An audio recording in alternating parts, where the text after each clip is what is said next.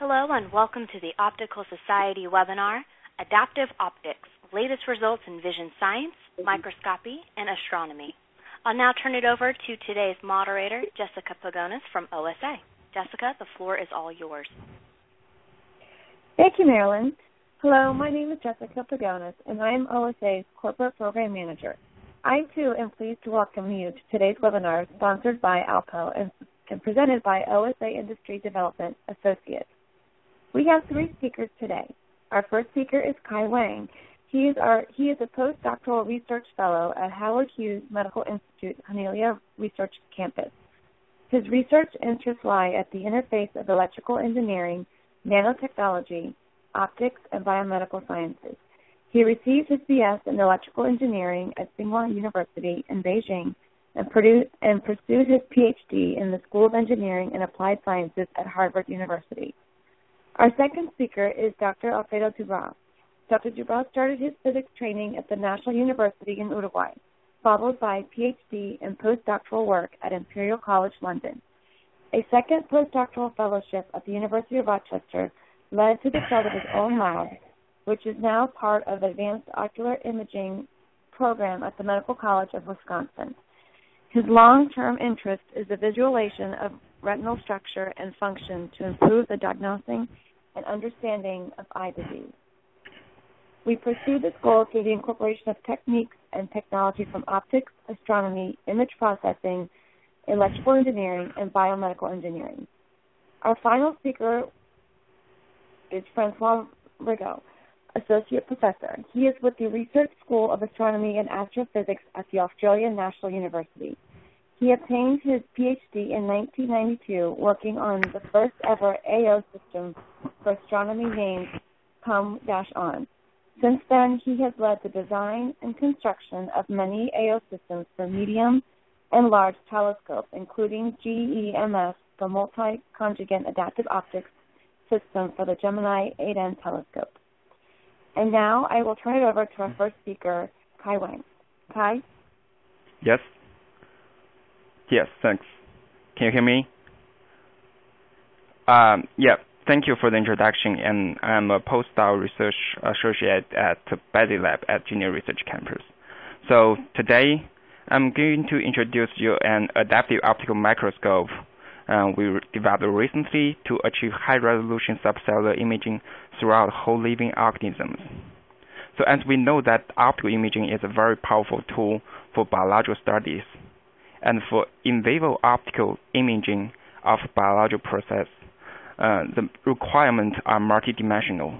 For example, we want to have a high resolution so we can see smaller structures. We want to have high speed so we can catch fast dynamics. We want the imaging to be non-invasive so we can keep the biological sample live and healthy over a long period of time so that we can catch the entire biological process of our interest.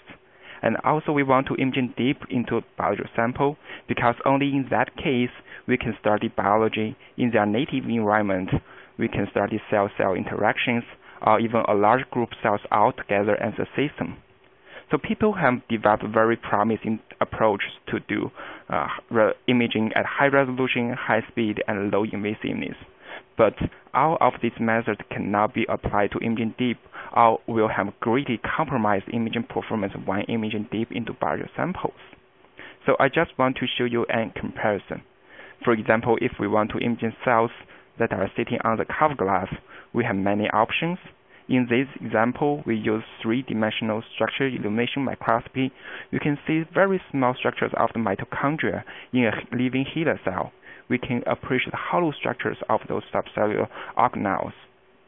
However, if we also image the mitochondria, but in this case, in a living zebrafish brain, which is in a cell that is about 150 micron below the surface, and this is typically image quality we can get with confocal imaging. And we can see we can't get any subcellular information from these pictures. That is because the biological samples are highly heterogeneous, and this heterogeneity will cause aberrations to prevent us getting good images deep inside a biological sample. Actually, we can directly visualize those heterogeneity using differential interference contrast imaging. For example, we look at the adult C. elegans using DIC, you can see a lot of small structures. And the reason we can see these structures is because they have different refract index. Then you can imagine how complicated this aberration can be caused by such highly heterogeneity in biological samples. And even more, these aberrations can change very rapidly from positions to positions, and which makes the compensation of such aberration in biological sample even more complicated. To deal with such challenges, we are going to take two strategies. The first strategy, on one hand, we want to employ powerful adaptive optical correction methods, which can do correction at high speed, can make efficient use of all the photons, and can do robust correction on all different kinds of biological samples. And in the end, we decide to use direct waveform sensing, such as the Shear-Hartmann waveform sensor. On the other hand, because the problem is so complicated, we try to simplify this problem as much as we can. So instead of looking for a complete local corrections, which can be crazy difficult and works only over a small field of view, we are trying to target to find an optimal correction over a large volume, which could be easy to correct, and the one correction can work over a larger field of view. And we found in our experiment that such an optimal correction can actually achieved by doing average of corrections over a volume. So here is the way we implement such strategies. For the first one, direct waveform sensing, we use Shear-Hartmann waveform sensor. The way it works is first to generate a pulsars inside biological sample. And due to historic reason, people call this pulsars as gas star. And once we have these pulsars, we can use imaging objective to collect light from these pulsars and place the Shear-Hartmann waveform sensor as the real pupil of this objective and measure the waveform aberrations. The key of this method to work is to have a pulsars inside biological sample, and we can generate such pulsars using nonlinear excitation. So the idea is that if we focus two photon excitation beam into fluorescent labeled sample, in this picture, we have a chamber filled of fluorescent dye, then we can see the nonlinear excitation will make use of endogenous fluorescence and generate a very confined excitation over small volume. And this confined excitation can work well as a gas star. That's for the first strategy. For the strategy 2, we want to get the average aberration correction, and we found that it can be simply achieved by using D-scan.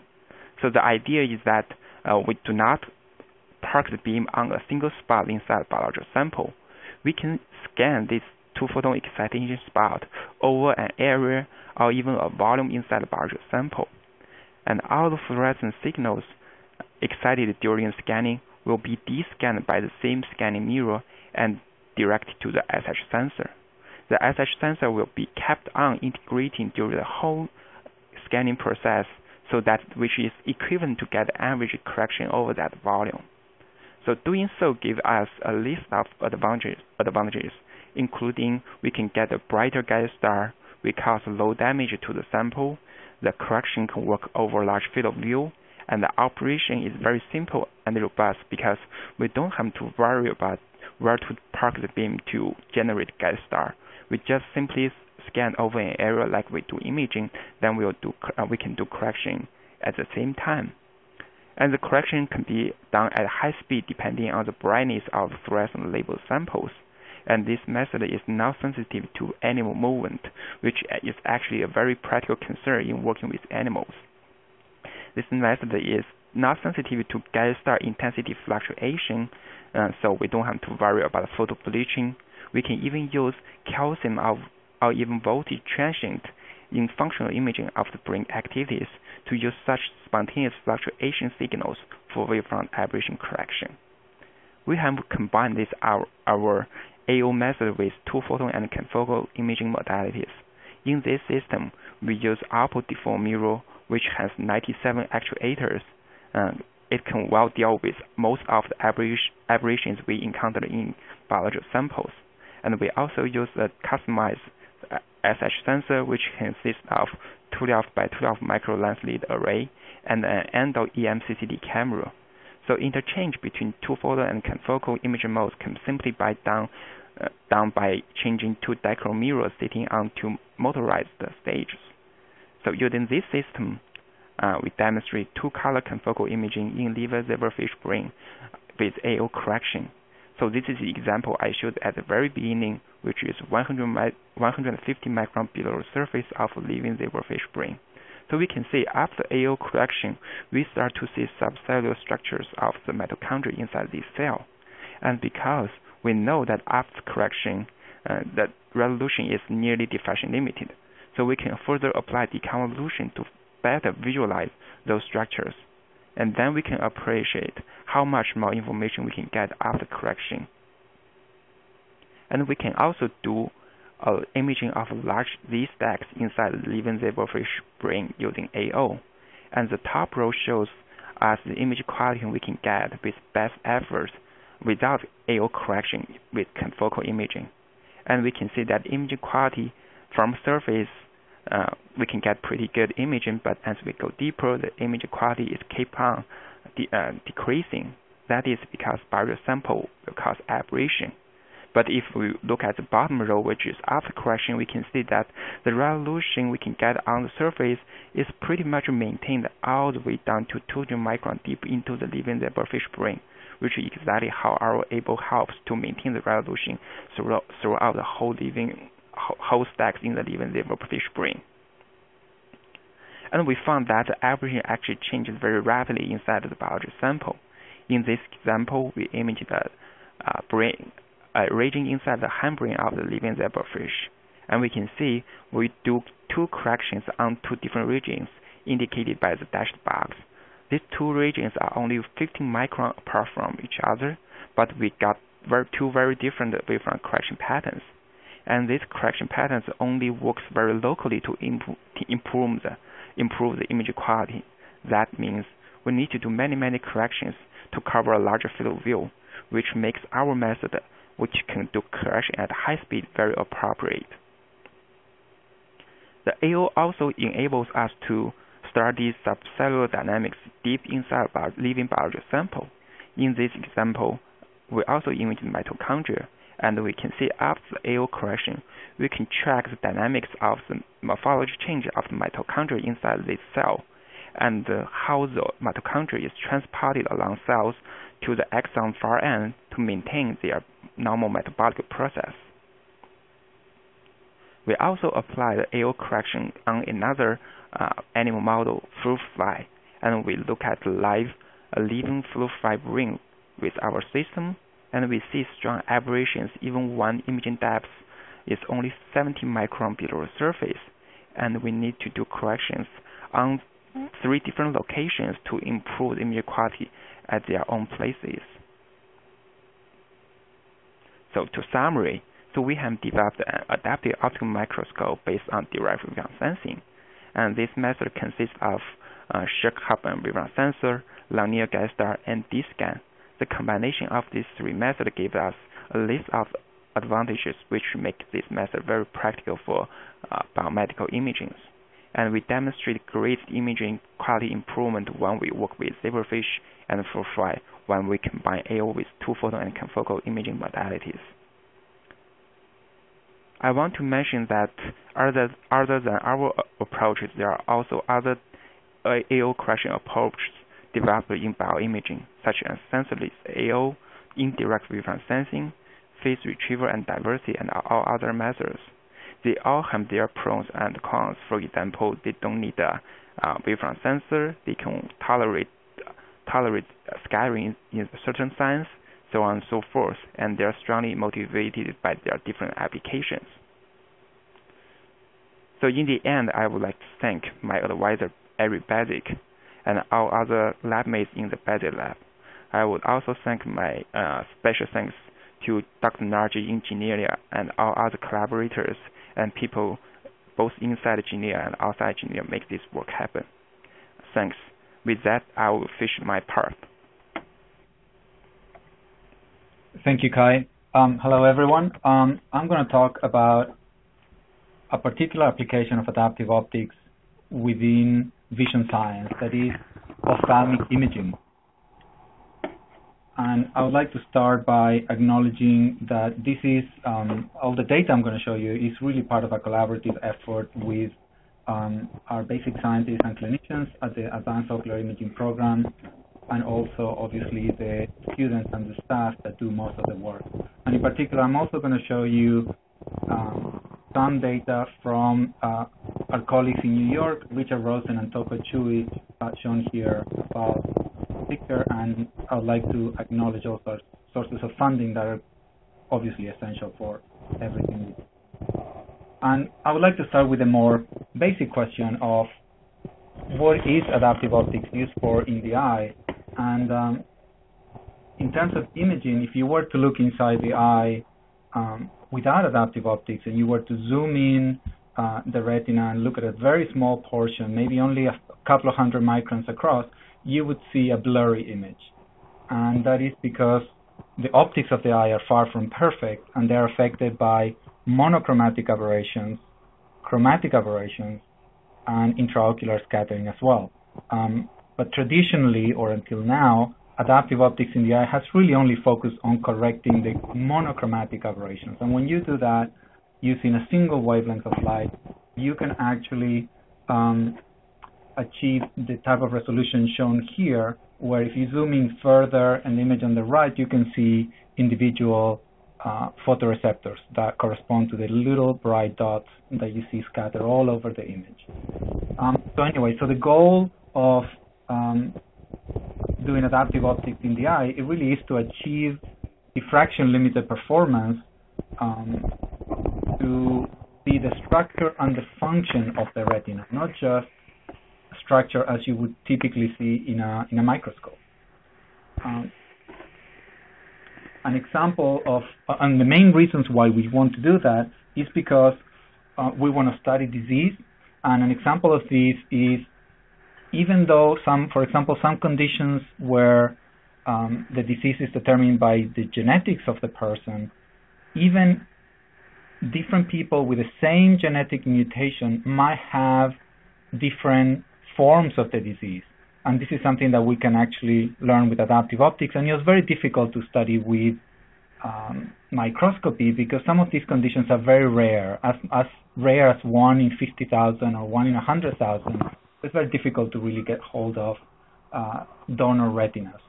And then there's also the application of actually studying how a disease evolves. And you'd be surprised to learn that many diseases, some of them that are the most prevalent blinding conditions in the world, we still don't understand which cells die first. So we are trying to use adaptive optics to address that. And also, it's very important to study how either surgery or drugs actually help treat blinding conditions. And adaptive optics allow us to do that at a much finer scale, and that would allow shortening the testing of these drugs, which means that a lot more drugs could be tested with less money, which obviously is going to benefit patients.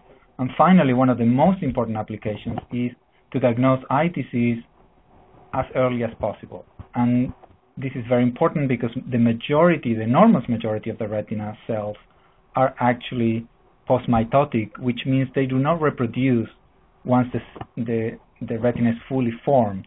So from then on, you only lose cells as you age and because of disease. So to detect disease early is absolutely critical for vision. And even though I'm not going to mention any of these or discuss any of these in detail, I want to point out that there are many other applications of adaptive optics in the eye, including to study how cells are connected in the retina. Also, for example, to allow a subject to see through an adaptive optic system to simulate what their vision would be like if they had refractive surgery or a new type of intraocular lens, the type of lenses that you get implanted when you have cataract surgery. Also to study whether aberrations play a role in things other than vision. And some people argue that aberrations could control some functions within the eye, and also how the eye even grows.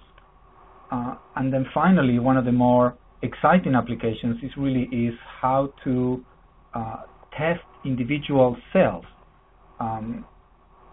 without having to, if you were to deliver a spot of light to the retina without adaptive optics, the optical blur would actually make you stimulate a lot of photoreceptors when you maybe want to be more precise and focus only a handful of cells, or even just one.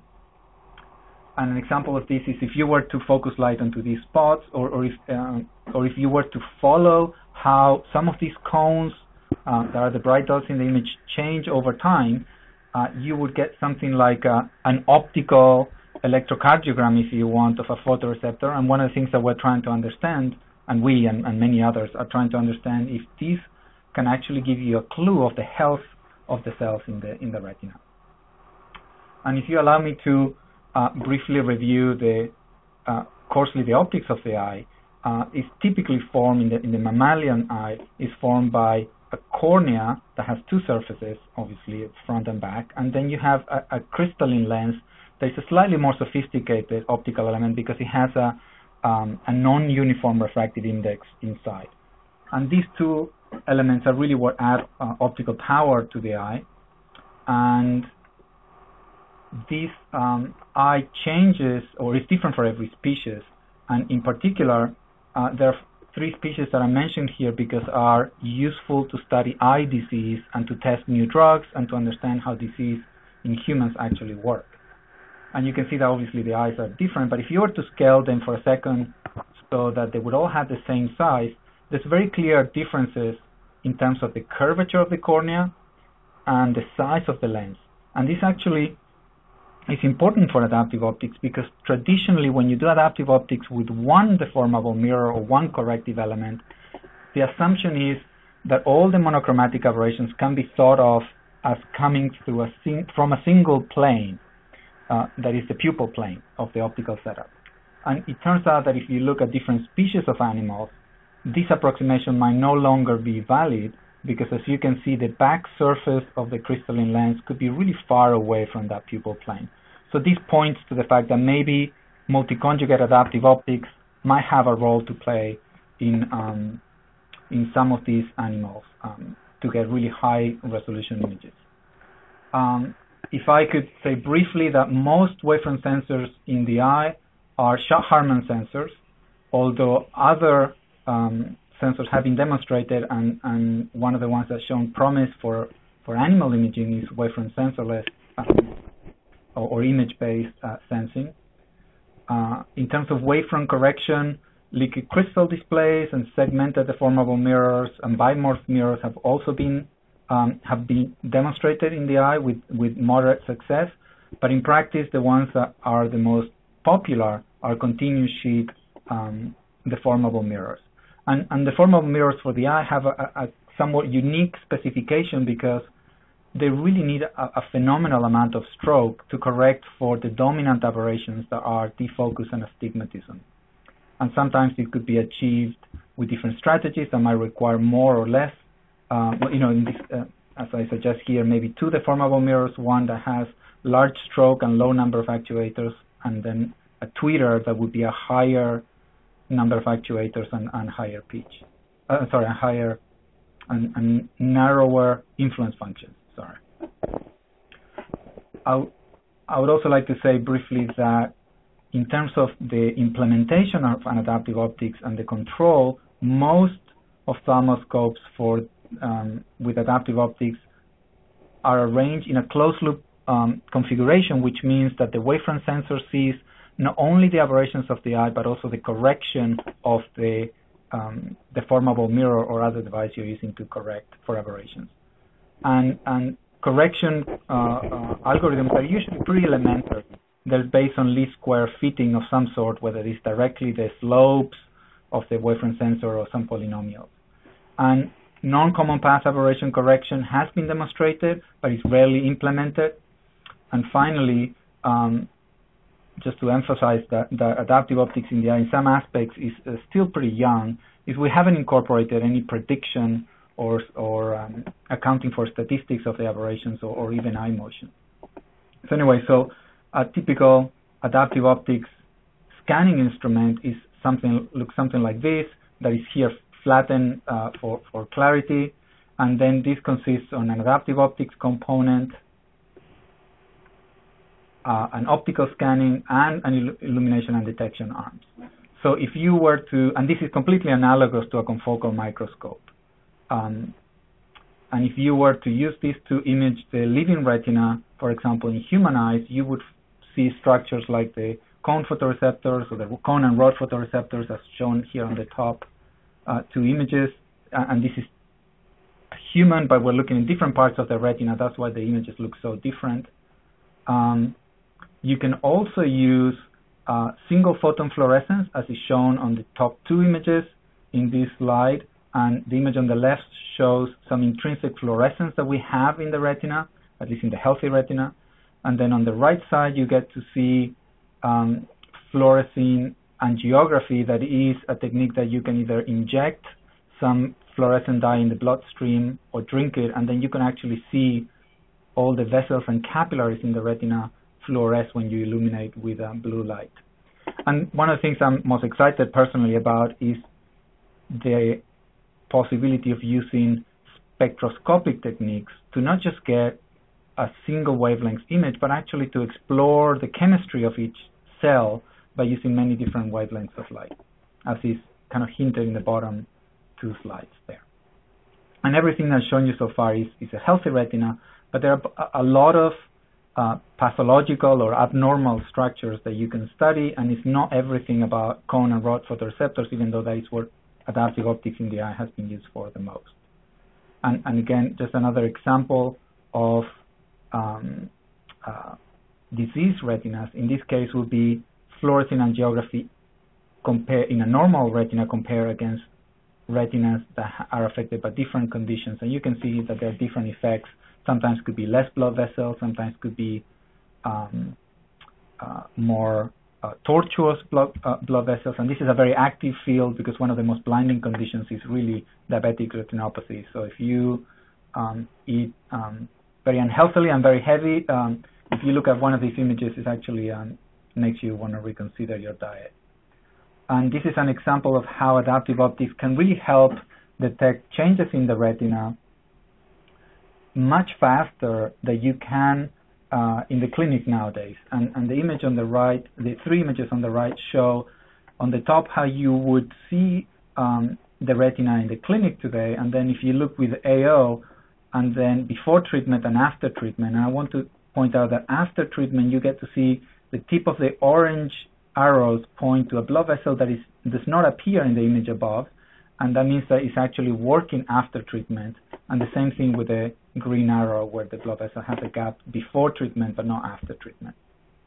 And this is a very fine capillary, so single cells has to squeeze by to get through. So this is the most sensitive imaging that you can do in the retina, really. And then one of the things that we discovered in the eye, so we're usually borrowing techniques from microscopy, but I think this is the first time we can contribute the other way, in the other direction.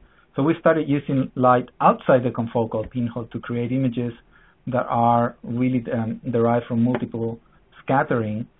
And here's a brief schematic of how we go about it. And one of the most exciting applications really has been to image the photoreceptors, but a different part of the cells. In the top part of the slide, you get to see the images that we've been collecting for the last 10 years, I would say. And then in the bottom part of the image, you get to see the matching image with this non-confocal light that reveals a different part of the cell. And even though you may say, well, this contains roughly the same amount of information, but actually it's because these are normal cells. So if you were to look at a disease cell, you get to see how in the image on the left there are a lot of black holes where there should be really a dot indicating that there's a cell. But then if you look on the right side of the image, you see these little bubbles that indicate that the inner segment of those cells is actually intact, or at least normal looking. And if you combine those two images, you get to see a lot of red bubbles that don't have a green dot in the middle. And that means that the cells are there, but the outer segments are somehow dysfunctional. And this is, surprisingly, this is good news because it means that this person can benefit from gene therapies that are being developed now and are likely to actually maybe restore vision to this person in the not too distant future.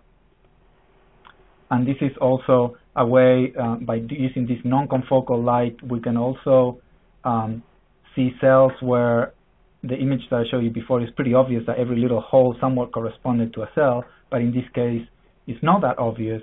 And by going to the non-confocal image, you can actually see very clearly the cell boundaries, and then you can compare that against the normal retina. And I would like to direct your attention to the bottom row of images that is the most striking.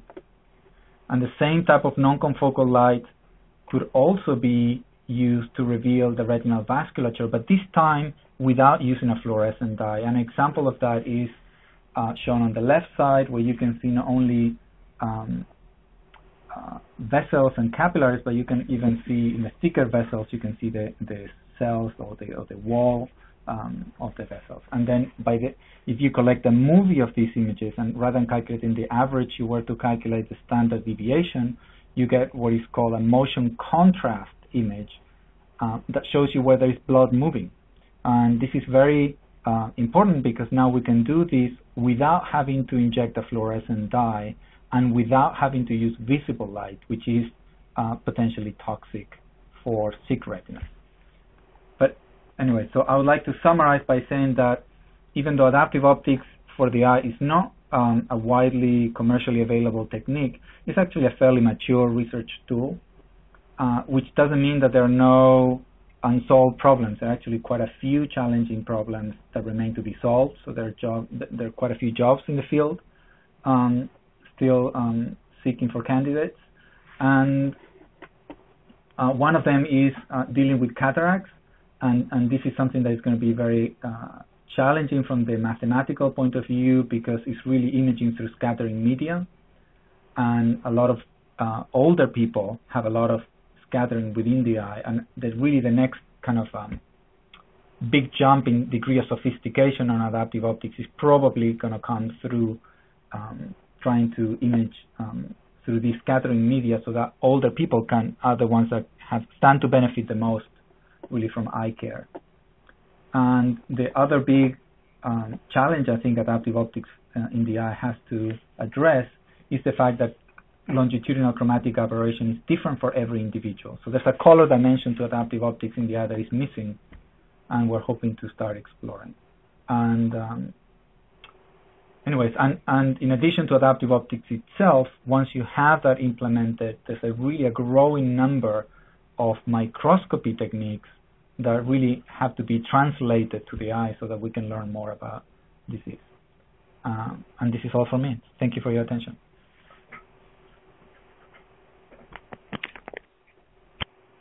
Hello everyone, I guess it's my turn. So I'm coming last, but actually adaptive optics for astronomy was one of the first ones to see the light. And you can see here on the right, you have the cover of a book that was published, I think, about 10, 15 years ago, which states the adaptive optics revolution. And indeed, for astronomy, adaptive optics was really a revolution. From the Galileo telescope to about the 1990s, telescopes were built bigger and bigger, but essentially they were just capturing more light, and there was no gain in angular resolution. Up to the early 90s, where people started to build adaptive optic system to actually restore the ultimate angular resolution or angular power of a telescope. So you can see, I'm essentially going to focus on new aspects of adaptive optics and not going to go a lot through the basics of it. However, I'm going to spend a couple of slides reminding people here what it is. So here you can see, for instance, a typical image obtained with adaptive optics on the right compared to the image obtained without adaptive optics on the left. So this is an image of the M13 globular cluster, one of the most known of the sky. And you can see the dramatic gain that you have when you apply adaptive optics. Well, the gain that's brought by adaptive optics is twofold. First, you see more details, and that's what is the most striking. Here, for instance, you have in surface, you can see about 50 times more detail on the AO-corrected image than the non-AO-corrected image. And then something which is also very important for astronomers, you can also go deeper in the sense that you can detect fainter objects. You have more depth. And this is just because you are now concentrating the light of the star, here in this case, against a smaller patch of background. Therefore, your signal-to-noise ratio is increased. And typically, you can gain a factor of about 4 to 6, in depth, and a factor of 10 in linear angular resolution. So adaptive optics for astronomy is slightly different than what we've seen up to now with Kai and Alfredo for the microscopy and the eye. In a sense, it's a little bit simpler because the aberrations are much less. We are dealing with weak aberration. We are talking about, micron to a few micron of phase deformation. However, these micron to a few micron are still enough to totally destroy or largely destroy your image quality. So, in a sense, here what we're doing is that we're using the light of a guide star and just analyzing with the wavefront sensor and correcting with the adaptive optics mirror. Okay. Next slide shows the huge progress that we've done in the past 20 years applying adaptive optics techniques. So the first adaptive optics system for astronomy saw first light in the 1990, and then as I will show later, there was an explosion of system around the world, in Europe, in the US mostly, and now on other telescopes. So this is an example of R136, a star nursery. This is a star-forming region, and what you can see on the top right, is the result that was obtained in 1992 with Common Plus, which was one of the first AO system around, and where people also have applied deconvolution on the top right image. The top left image on these two images is the SIG-limited image. So on the bottom right, you have the same region obtained in 2000 with NAOS, which was now on an 8-meter telescope in seroparallel at ISO, one of the VRT, and that's already better. What you see on the bottom left now is the same region image in 2013 by GEMS, which is a multi-conjugate adaptive optics system fielded by the Gemini Observatory, which is also an 8-meter telescope. So now you can see that on top of having the same resolution, now you have a gain also in field of view. And we are starting to really compete with images obtained with space, with this, including even better resolution, because the resolution being in lambda divided by the diameter of the telescope, and you can have much larger telescope on the ground that you have in space for cost reasons. So you generally gain in resolution when you're on the ground using large telescopes. So it all started, in 1953 as far as astronomical adaptive optics with Horace Babcock that proposed this adaptive optics concept to compensate for astronomical seeing. But it was too difficult. The technology was not ready. The computer didn't exist. So people just, shelved this idea and thought about something else. However, in 1972, within the DARPA programs, people thought, well, maybe it's time to try this idea of adaptive optics. So, and they actually built and fielded and tested successfully a system in a very, very fast turnaround, maybe a couple of years. That was the first AO system ever. Since 1989 through about 1996, so we had the emergence of the first natural gas star system for astronomy. And then from there on, it kind of exploded. There was a flurry of new concept, new wavefront sensor idea also, an AO concept, and we had the first LGS system at the end of the 1990s. I said a new wavefront sensor idea because this is one thing that characterizes, the astronomical application is that generally we deal with stars or galaxies that are there, and we just observe the stars and galaxies, but they are delivering, an amount of photon that you can do nothing about it. So you have to actually deal with that, be able to use very, very faint stars, and therefore this implication that people started, to develop more efficient wavefront sensors for adaptive optics application. From the 2000 till now, AO, I would say now, have become mainline in all major observatories that all have AO system, most of them with laser guide star. We'll see later on what it is. And now also the Giant Telescope project of the future, which is the European ELT, the Giant Magellan Telescope, and 30-meter telescope, are all telescopes that have adaptive optics built in, and they could actually probably not be built, being so large, about 25 to 40 meter in diameter, without adaptive optics. Okay, so now let's talk about new techniques and the latest concept. Now there is more than just classical adaptive optics with one deformable mirror and one wavefront sensor. We are talking about, for instance, laser guide star adaptive optics, and this is I will come to that later. But essentially, you are using a laser to create a guide star at 90 kilometers altitude that you're using, and you can point this guide star wherever you want next to your object of interest. There is also the ground layer adaptive optics, which delivers very wide field, but only partial correction, so it's just a seeing improvement. You have multi-conjugate adaptive optic system, which deliver moderately wide field, but almost at the diffraction limit of the telescope.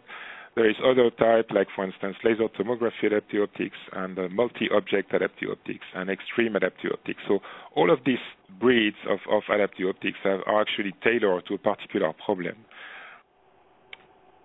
An example here of a facility that is actually commissioned right now as we speak at ESO on the UT4 of the VLT telescope is the AO facility, which includes a ground layer component and a laser tomography adaptive optics component. And so in this upgrade, ESO has actually totally retrofitted one of the VLT to include laser guide stars, several wavefront sensors at the NetSmith platform, and new technologies. This here is one of the first images obtained with the multi-conjugate adaptive optic system at Gemini. So multi-conjugate is essentially a type of AO system where you use several wavefront sensors, and through tomography of the turbulence medium, you can reconstruct a 3D image of your turbulence. And therefore, if you use now a three-dimensional corrector or several deformable mirrors in series, you can compensate in a three-dimensional fashion and therefore correct fields that are extended. In that case here, it's about 1.5 arc minute by 1.5 arc minute. And on the bottom right, this blue square here is a typical classical AO field that you obtain with a classical system. So you see the huge gain in surface area that you have for the same resolution. So you multiply your information element by quite a bit.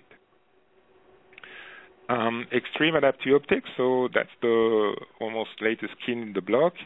Extreme adaptive optics is not really a new concept, but it is kind of classical adaptive optics on steroid, where you have many actuators on your deformable mirror, you have many subapertures, so you can actually boost the correction and obtain image quality that are near diffraction limited. So in terms of Strel ratio, which is the measure of the image quality, 100% being perfect, now people are obtaining Strel ratio of about 90 to 95% in the near infrared. So this is mostly geared toward planet imaging, and what you see on the bottom left here is a difference between the Palomar discovery image of GLIS 229b and an HST image in the middle, and on the bottom a Niki image. Yeah, you see the huge gain that you can obtain with this kind of application. Okay, so now we have also a new concept like multiple object adaptive optics, which is represented on the bottom right here. What you do here is that a little bit like laser tomography or multi-conjugate, you are sensing the aberration over a finite field, and then through a tomographic reconstruction, through using computers, you can determine what the phase aberration should be in one direction, and therefore correct for this phase aberration using micro deformable mirrors in front of each object of interest. Now I'm running a little bit out of time, so I'm going to hurry a little bit. So this is image of a laser gate star. So as I was saying, if you don't have a laser gate star next to your object of interest, you can create your own. There is essentially two types of laser gate star, but mostly now sodium laser gate star are used. The concept dates from 1985. These laser gate stars are extremely useful. They come, though, with their own limitation, and mostly the TIC indetermination. I won't enter into the detail, but it's just limiting still the application of laser gate stars. So laser gate stars kind of multiply by about 10 the chance that you have to observe a given object, but it doesn't provide 100% sky coverage. There you have an illustration that now laser gate stars are rather prevalent. So on the Gemini telescope, here on the left, you can see that there is actually 5 laser gate stars creating a constellation of 5 spots on the sky on a square basis and one in a sector. On the VLT, now you have also from China, there is also a very nice effort to create laser gate stars within the TMT consortium. And for the past 2 or 3 years now, we have actually commercial products like the Toptica laser delivering 20-watt CW at 589 nanometer, which are, as I say, off-the-shelf product, which now simplifies a lot our applications. Deformable mirrors, now there's also many manufacturers offering deformable mirrors.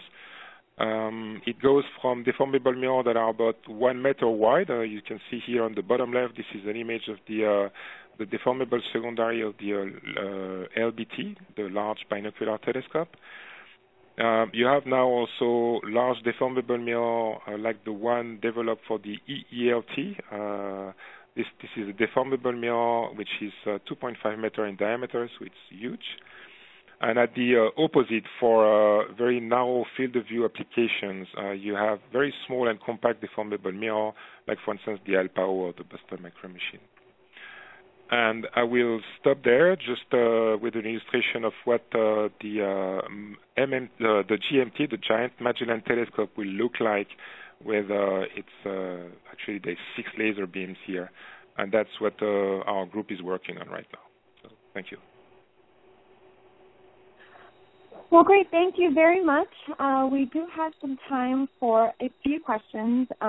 We'll go and ask one question for each presenter. Our first question will be for Dr. Kai Wang, and the question is, what is the image quality when using deconvolution on the the non-AO data? Okay. So do deconvolution only works if you know the point spread function. So without doing AO, we don't know the point spread function. So if we use the assumed ideal point spread function to do the deconvolution, the result is horrible, is totally wrong. So we cannot do that way. So yeah, it's not applicable to do deconvolution before AO correction. It's only applicable if we do the correction. So that's my answer. Hope it answers your questions. Okay. Okay, great. The next question is for Dr. Francois. What actuator resolution is required to achieve the kinds of imaging improvements that you demonstrate? How does the sensor resolution compare to the actuator resolution? 9-quick frequency or oversampled in space? Okay, I don't see the question written. Can you repeat the last sentence? It says, how does the sensor resolution compare to the actuator resolution? Okay, yes, okay. So now this resolution and the actuator spacing we call the pitch, for instance, and this is wavelength dependent. So usually adaptive optics for astronomy, we are doing that. We are correcting the image in the near infrared, meaning about 1 to 2.5 microns.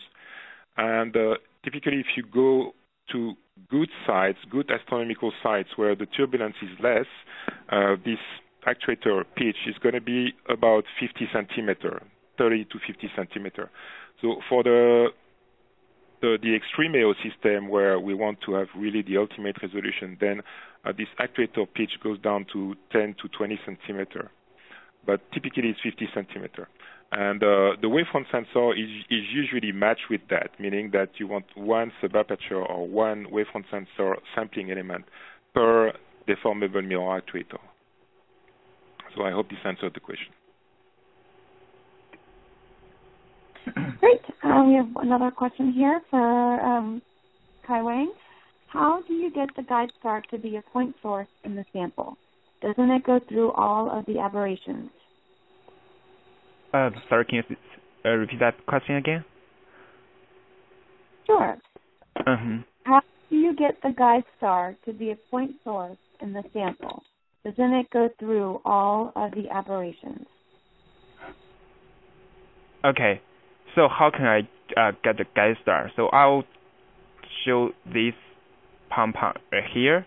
So we generate a pulsars inside barrier sample by 2-photon excitation of an endogenous fluorescence inside barrier sample. So the answer is that as long as the biological sample has any fluorescent labeling, we can park beam there and do the in-D scan. We can generate guide star by nonlinear excitation. So if there's any aberration, making the guide star is not really well confined, but because the way SH sensor works doesn't need to be a perfect spot, it can be an extended source. So we can do first run correction, and then to make the guide star looks better, and then we do the second run correction, then the correction quality can be much more improved. So that's my answer. Hope it answers your question. Okay, great. And we have time for one more question, and this will be to Professor Dubra.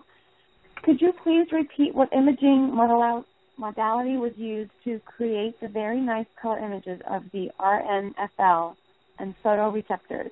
Could you please also comment on whether those images have been published? Yes. So these images were collected using a red laser, a green laser, and a blue laser, and they were collected sequentially, meaning that we collected them, each of them separately and actually minutes apart from one another. And I think the images might have been published, but I'm not sure. If you're interested, I can, just write me an email, and I'll give them to you. Okay, great. Thank you all for presenting today, and thank you everyone for attending our webinar. We have completed our webinar for today, and have a great afternoon.